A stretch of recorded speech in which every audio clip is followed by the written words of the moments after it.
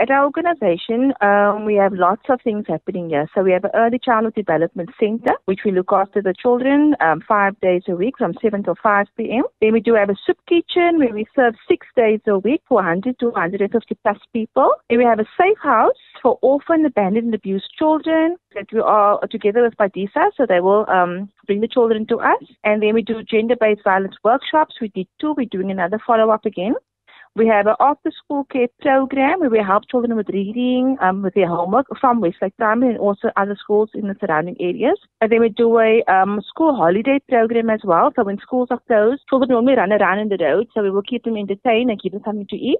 And then we also organize youth camps from our community. And then we have a senior support group as well, which we do once a month. Our biggest challenge is making sure that there's enough food to feed the community because we're not funded by government. So we normally get donations from mostly our neighbors or maybe from waste from different businesses. And also finances because we need gas, we need electricity, we need utensils, bigger pots to cook as well. So that's our main focus at the moment is to feed the community due to this COVID that's happening. The passion for me, myself, is to make sure that each child is fed and each senior is been taken care of and looked after properly, and also making sure that nobody goes home without anything to eat.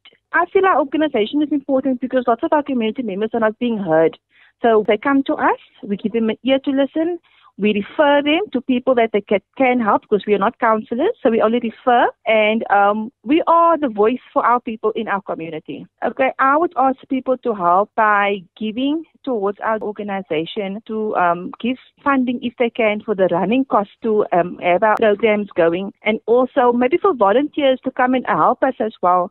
We also identified a piece of land in our community where we'd love to start up a food garden and also maybe have a container put up there so that our organization can be broadened, so we can have another office for more people to be able to get employed as well through the organization. If people are seeing us, they can maybe sponsor and help volunteers.